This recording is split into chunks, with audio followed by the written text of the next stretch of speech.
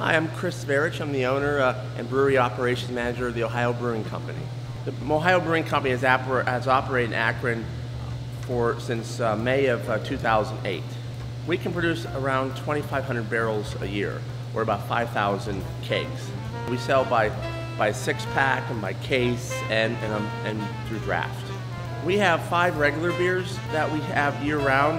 We have the Verich Gold, we have the Cardinal Ale, the Alternative Amber, the Ohio Ale IPA, and the Steel Valley Stout. The Verich Gold's our lightest beer, and that's pretty much our closest to a normal, what people think of a normal beer, like say a Miller or a Leinenkugel.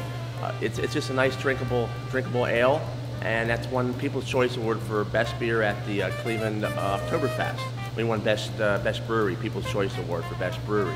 The next beer is our Cardinal Ale. It's our Irish Red Ale. It took first place in the World Beer Championships, and it's a nice drinkable red ale, and it's sort of like a stepping stone beer or a training wheels beer is what I call it.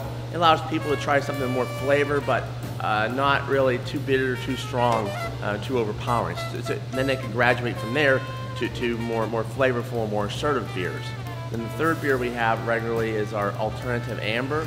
It's a medium-bodied, dry-finished ale. It's sometimes like a session ale. It's more flavorful, but still, again, not too bitter where you wouldn't want to have another one of them. And that won a gold medal at the Cleveland International Beer Festival at the IX Center in 2011, May of 2011. Then finally, we have our Ohio Ale IPA. That's a beer for people who like really hoppy beers, and that's for those hop heads who like more flavorful beers. And then finally, our Steel Valley Stout for those who love, Guinness, a stout, rich roasted coffee flavored stout. They won a silver medal at the IX Center International Beer Festival. And then we do a variety of seasonal beers. We were able to pass some legislation to benefit the Ohio microbreweries, the craft breweries, allowing microbreweries to have a tap room in their establishment without having to pay an additional permit fee. Currently, if you have an A1 permit, that allows you to manufacture or brew beer.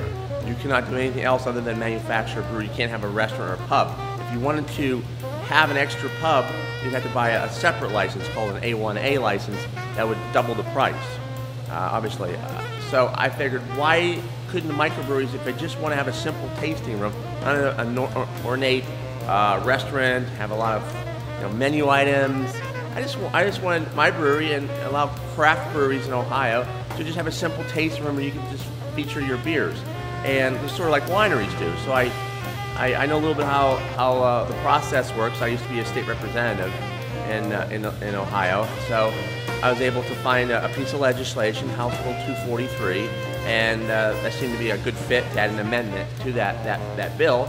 It already passed the House. It was in the Senate, so we added it in the Senate, allowing for tasting at microbreweries, and it passed the Senate, and then it had concurrence in the House, and then the governor signed it, and in 90 days it'll become law. I believe March 22nd is when legally you can open up a tasting room in your microbrewery. I just wanted to be able to allow people to come in and sit down and have a beer, sell them a glass of beer, and feature my products without having to have another license. And it's like wineries. Microbreweries should be treated just like wineries, I thought.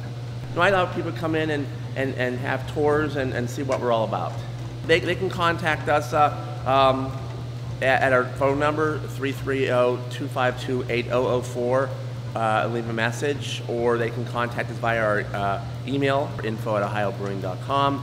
Our website is ohiobrewing.com, so check us out, and if you want to have a tasting, please just go on our website. Probably the easiest way, I think. But we're a small brewery. We don't have any regularly scheduled tours, so we like to set them up by appointment right now.